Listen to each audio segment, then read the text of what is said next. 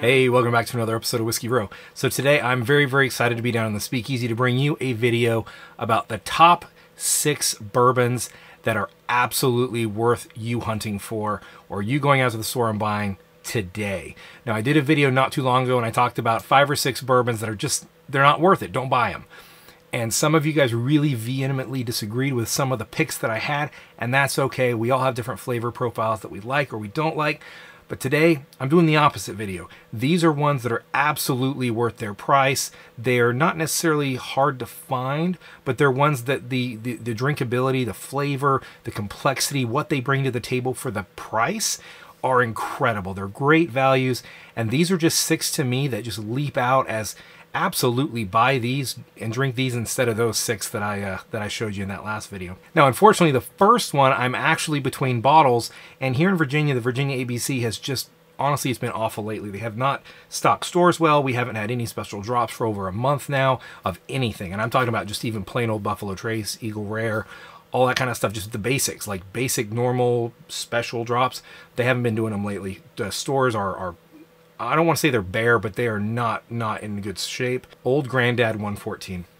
It's a tremendous bourbon for the price, but it's one of the best value mid-proof bourbons that I would highly recommend that if it's not on your cabinet, get it. Most places, except for Virginia, you can get it any liquor store. It's very available, and it's often overlooked. It's got 114 proof. It's got a good mouthfeel, a good complexity for the price. Right around $30.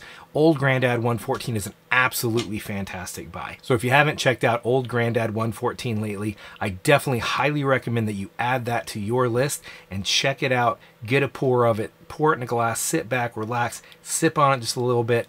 You'll agree with me, I promise. Now, the next bottle that definitely bats out of its league, it's in a tremendous value, should be on your liquor shelf, and that is Wild Turkey 101. Coming in at 101 proof, obviously.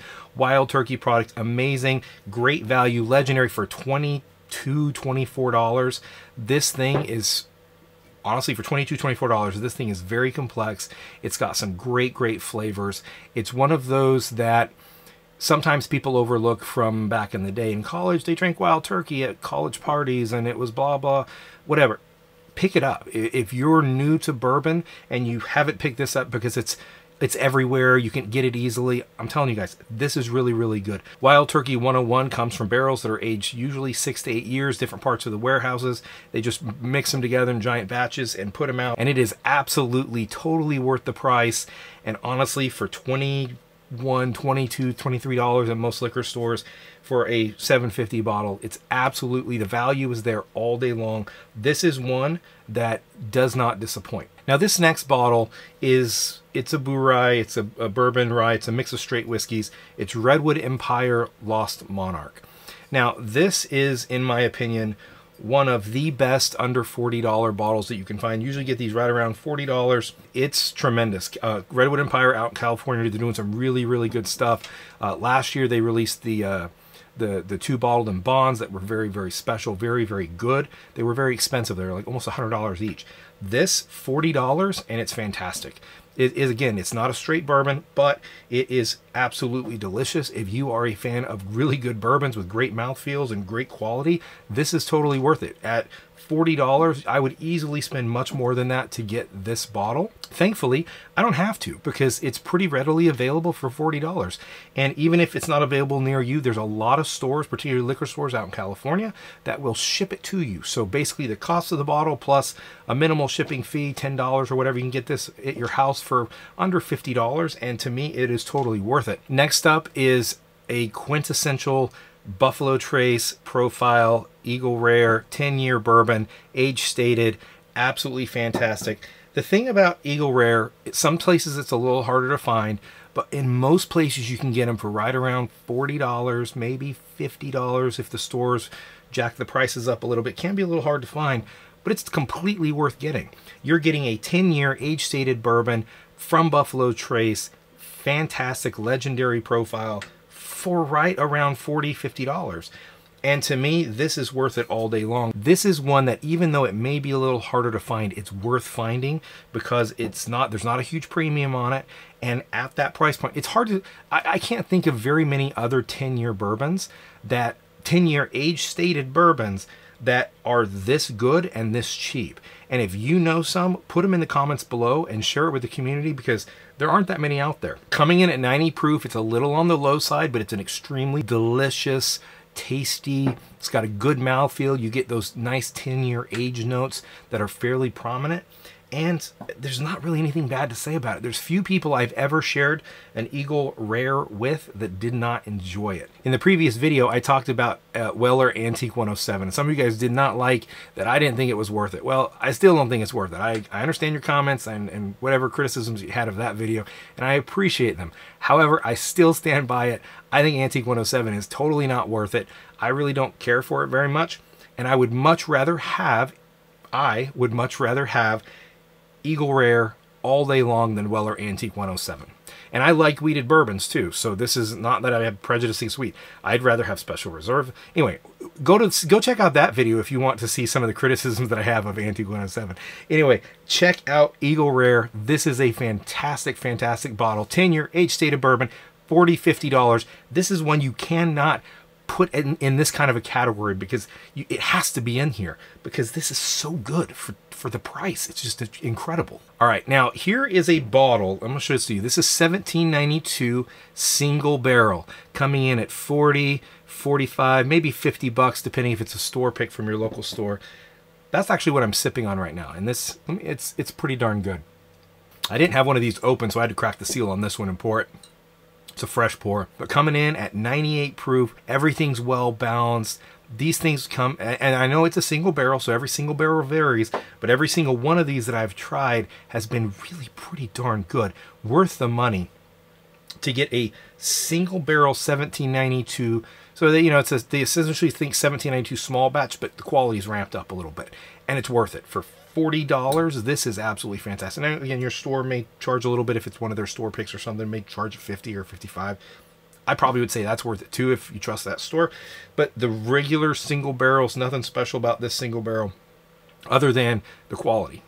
For the price, I would easily pay upwards of 60, 70, probably $75 for this bottle based on the quality. It's that good. And kind of like the other bottles, honestly, I think the Wild Turkey 101, even though it's a $22 bottle, I'd probably pay upwards of $35 for a Wild Turkey 101 if that's what they charge, because the quality's there compared to the competition. And for the Lost Monarch from Redwood Empire, I'd probably pay upwards of, what, the retail on's about 40. I'd probably pay upwards of 55, 60 for that thing. Eagle Rare, I think that's a $60 bottle, easy, and would have no problems if the standard retail price of that was $60. I mean, I don't want it to be, trust me. I like the prices a little bit lower these days. You know, the economy's not the greatest, and bourbon prices keep climbing. So to be able to get Eagle Rare for $40 total, all of these, actually, the prices, I love the prices on these ones. To me, the value's there for Eagle Rare. If they charge 60, I mean, other than the $20 price hike and us knowing it was, if they released Eagle Rare and called it Eagle Trace and they charged us 60 bucks for it and it was the exact same thing, I would be like, this is totally worth $60. Anyway, my point is, Eagle Rare, totally worth it. All of these totally worth it. There's just an ever so faint touch of cinnamon, this really nice caramel and maple syrup sweetness. It's got a good viscous mouthfeel. It's not super chewy, but it's not thin either. It's really balanced very, very well. And this particular one, I think I actually like better than the Bottled in Bond. The 1792 Bottled in Bond is one of my favorite bourbons for the price. For, you know, under $50, the 1792 bottle is fantastic. This one to me is a little bit, this particular barrel, this is actually really good. This is much sweeter than the Bottled in Bond. You know, a hint of clove, hint of spice, hint of cinnamon, really nice, just caramel, maple syrup sweetness. It's hard to go wrong with this one, guys. If you get a chance to pick up one of these, I highly recommend it. How can you do a list like this and not have Wild Turkey Rare Breed? This thing from Wild Turkey coming in at this particular barrel, this particular bottle's coming at 116.8 proof. I've had them as low as, I think, 114. One of the best values out there. For under $50 to get a, you know, solid mid-proof bourbon, Wild Turkey, delicious mouthfeel, great balance of Wild Turkey, spice and character and depth, chewiness, sweetness. just a traditional like bourbon. It's not particularly sweet, but it's just a traditional bourbon profile. It's absolutely fantastic. That is an incredible steal of a value. I like my craft distilleries or my smaller distilleries, but for those I'm paying $60, $70, $80 a bottle in some cases, sometimes $100 a bottle. And they're good, and I like exploring them, and I appreciate what they're doing. But when we talk about value, it's hard to get better than Wild Turkey. And I went back and forth between this and the Wild Turkey Kentucky Spirit, which is basically the single barrel version of this. And they're both legendary. They're both absolutely fantastic. And I actually was looking at the Russell's 10-year as well. When it comes to value in bourbon, Wild Turkey, like their core products, not their like special release or like Master's Keep stuff, but their core products are probably one of the best values in bourbon.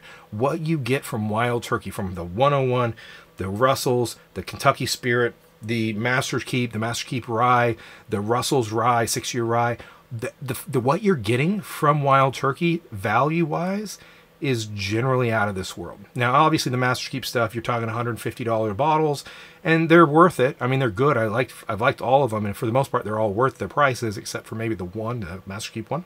But aside from that, they're worth the prices. But their core line products are just out of this world value-wise. So if you're looking for something to buy in these times when the budgets are a little bit tighter, we may not have quite as much money as we want for bourbon like we used to. Instead, we're spending money on groceries and gas and dealing with inflation and all of the fun things going on in the world. It's good to know that there are at least 6 that I've pointed out to you today in this video that are absolutely worth the dollars that you spend on them. And they don't break the bank either. They're actually all fairly affordable. So check these ones out if you haven't. But with all that said, thank you so much for watching this video. We so much appreciate it. If you ended up enjoying it, please smash that like button. Subscribe to the channel if you have not. If you like what we're doing here on Whiskey Row, check out Jamie's channel, Beyond the Row. We're doing some fun stuff over there. Almost every video over there, I'm in it. It's a chance for us just to kind of hang out and have fun together. And she edits it, and she does the work on it, and I don't have to do it. And just wanted to give a special thank you to our Patreons for your continued support. You all are amazing. Love interacting with you on our Discord server as well as on our Patreon only live streams. If you are in the Virginia area and want to come meet Jamie and I, we will be at the Park Lane Tavern in Fredericksburg, Virginia this coming Saturday, the 23rd at 4 p.m. So come say hey, meet us. If you're coming, please send me an email at The Whiskey Row. We're just trying to keep a rough head count of who's coming, just so the restaurant has a clue of how many of us are going to be there. So send me a note, but hopefully we'll see you there. And until next time, find a bottle you love.